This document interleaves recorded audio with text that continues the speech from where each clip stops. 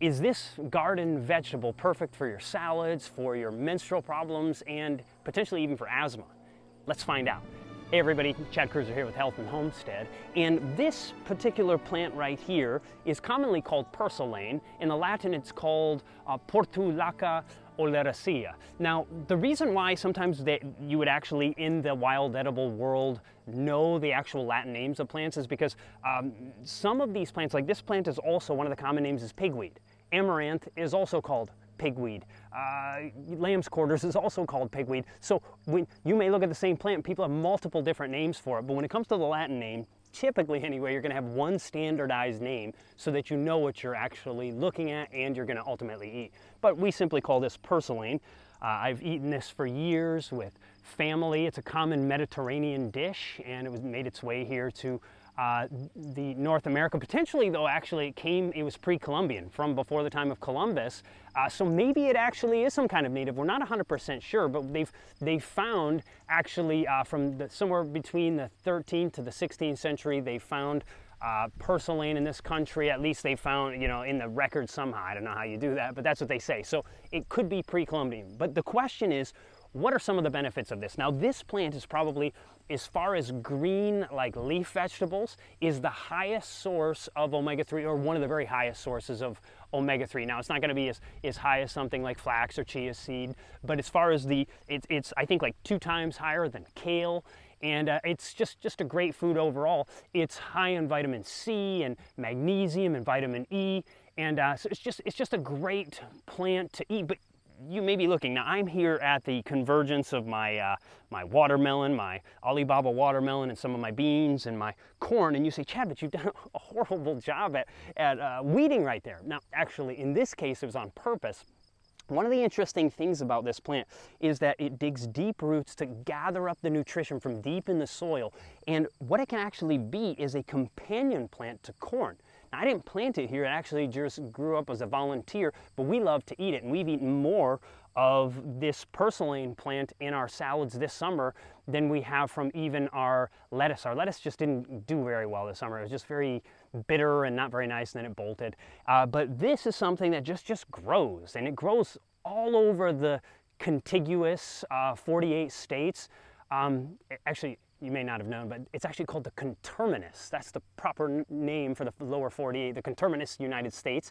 And not that that matters, but it grows in basically all the 48. It grows all the way, it goes in lower Canada and the west coast of British Columbia, all the way up to basically just below Alaska there. And so it grows almost all over the place and around much of the world. And so if you know this plant and you're around the world and you needed some fresh food, there it is. You can go pick it and eat it. It grows up in sidewalks and these kind of things. It's all over the place, and it's very healthy, and it also tastes very good. We enjoy it. I enjoy it just as much as any salad out there.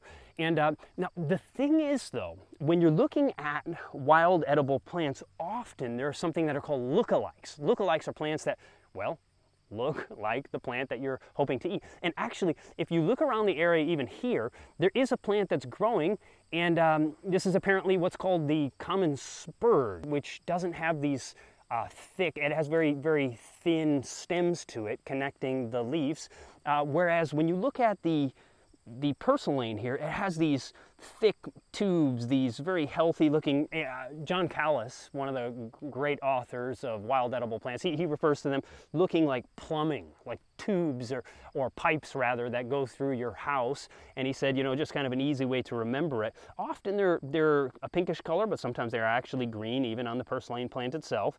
And they have these kind of succulent leaves, but they're not tremendously succulent. When they're younger, at least I generally find them to be more succulent. As they grow older, they flatten out a bit.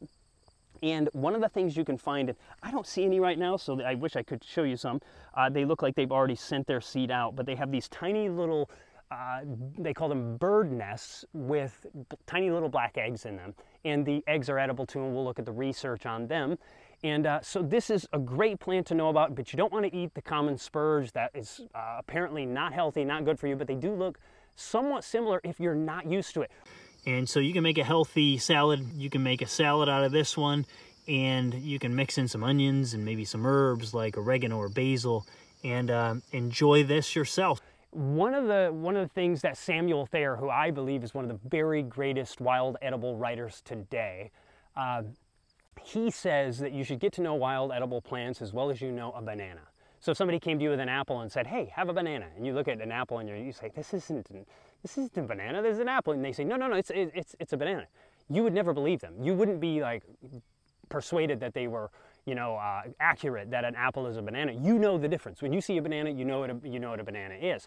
Now, you can actually have that. And one of the things that's suggested is have at least 3 books, different wild edible plant books, and be able to identify it accurately in each of these books. Now, you don't need to know all of the poisonous plants. You need to know 100% sure that you're getting the good plant. And we have learned, my family's known for years, my in-laws, my wife and the in-laws, they've eaten them back in, I believe, Greece, or at least for sure back in Iraq. It's just a common plant around the world. It's a Mediterranean food, as I said, and you can eat it too, and we do on a regular basis. Now, this particular plant is, as I already said, it's a companion plant to corn, and as it delves deep, the roots from the corn can actually delve deep with it, and so it can actually help bring nutrition to the corn, so you can actually leave this growing amongst your crop of corn, which is exactly what I'm doing right here. Now, let's look at this particular plant, Purslane, and its effect on something called abnormal uterine bleeding, or AUB. So a small study was conducted on women with AUB, or abnormal uterine bleeding. And at the beginning of their menstruation, the women were given 5 grams of Purslane seeds every 4 hours for the first 48 hours of their cycle. 80% of the women in the study stated that their period had normalized.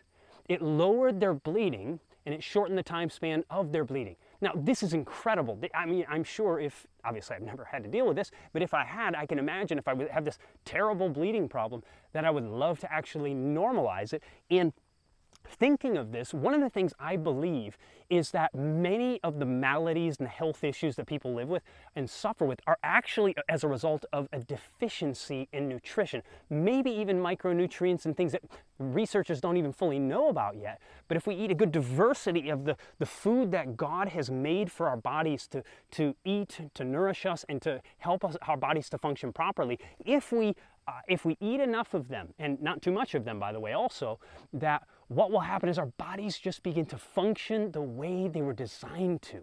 And I'll get more into that later. But let's go further onto Purslane and its effect on asthma. A small study found that oral administration of 5% boiled extract, or 0.25 milliliters per kilogram of Purslane given to asthmatics, was as successful at opening airways as the medication theophylline. Now, this is incredible. This is incredible that taking some of this plant and mixing it in this aqueous, basically mixing it with water, could actually, by taking this, administering this to patients who had asthma, that it was as beneficial as medication. And so could it be that most of us are not born lacking medication, right? Like we weren't born, for instance, myself, when I grew up, I ate junk food all the time.